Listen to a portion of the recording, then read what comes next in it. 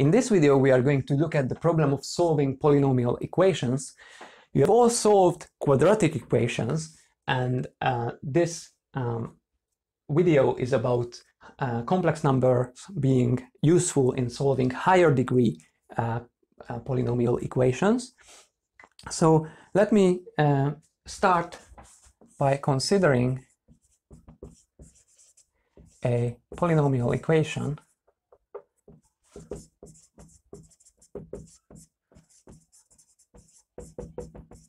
of degree n,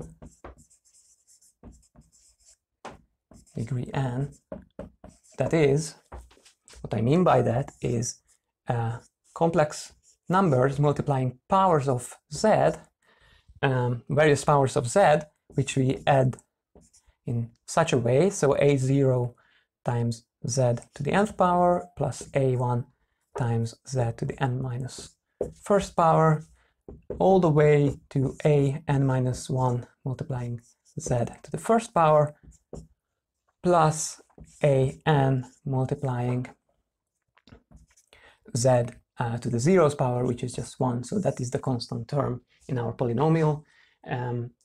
So a 0 to a n are complex coefficients.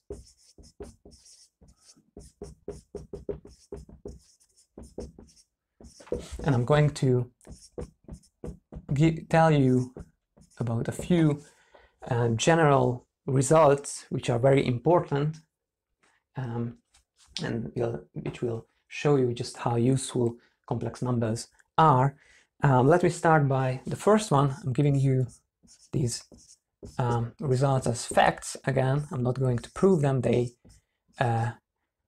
go beyond the scope of this module. So the first fact was proven by the German mathematician Gauss, who has proved that such an equation,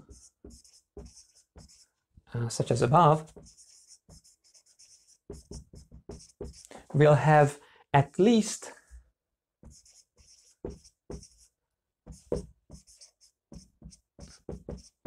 one and at most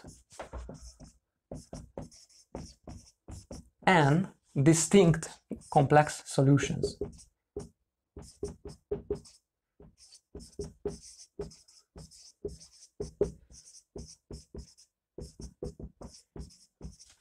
Okay, so what I say here is there are always n complex solutions to an equation like this, but they might coincide. So if we count them as distinct numbers, we are really focusing on the values of these numbers. It could be that they all coincide into just one complex solution, but they could be really different, all of them, in which case we would have n complex solutions. And this is true since the left-hand side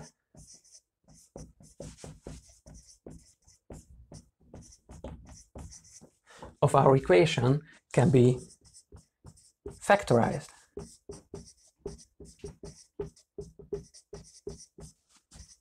As follows: a0 times z minus z1 times z minus z2 all the way to z minus zn. We have these factors, which if we expand, we would get back our original left-hand side, this polynomial on the left-hand side. So this means that in order to solve this equation, to get 0 out of the left-hand side, we have to plug in either z1 or z2 or zn for x, and that would result in one of these factors being 0 and giving us a product that is 0. So these z1 to zn are the numbers, are the roots of our polynomial, or the solutions of this polynomial equation. Okay, this result is so important that it is called the fundamental theorem of algebra. So all of algebra has this theorem at its core. Well, this is the fundamental theorem. So this is the fundamental theorem of algebra. Okay. Next, well, I told you about quadratic equations, and you have all solved quadratic equations, and I don't know if you had this question, but it's a natural question to ask about higher degree polynomials. Is there a similar formula for third degree, that is cubic equations, or fourth degree 4 equations, which are quartic? And the fact is, and this is due to Italian mathematician Cardano, that in fact there exist explicit formulas. There exist explicit formulas for solving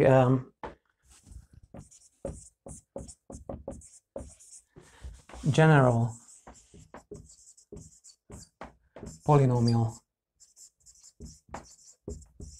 equations of degrees 1, 2, 3, and 4. So the degree 2 case is the quadratic formula that you all know. Well, of course, linear equations are easy to solve, but cubic and quartic equations also have explicit solution formulas. They are just very complicated, but they exist and they can be used to calculate, to find the solutions of such equations.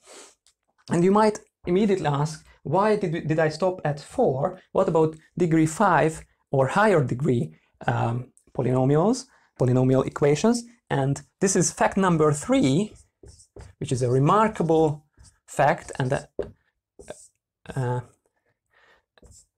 a beautiful result by French mathematician Galois, showing, basically telling us that no such formulas exist. No such formulas exist for degrees, for equations of degrees 5 and higher. Okay.